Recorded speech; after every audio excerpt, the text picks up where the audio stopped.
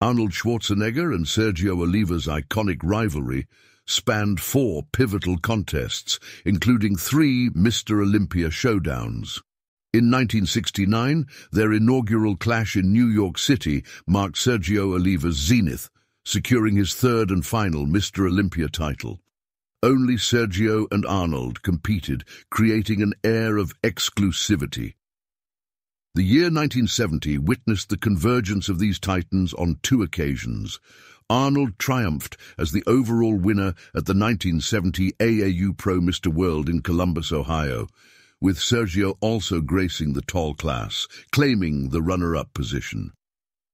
Within the hallowed precincts of New York City, the same year unfolded a defining moment, Arnold's inaugural Mr. Olympia triumph. The outcome witnessed Arnold's ascent to the pinnacle, while Sergio secured the 2nd-tier honor. In 1971, the Mr. Olympia journeyed to Paris, France, with Arnold competing solo. Sergio Oliva had been adjudicated and disqualified for his involvement in an unsanctioned event, relegating him to the status of a guest poser rather than a contender.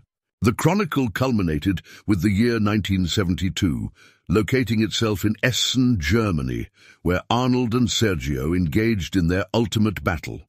Here, Sergio once again found himself in the familiar role of the runner-up, yielding to Arnold's formidable prowess.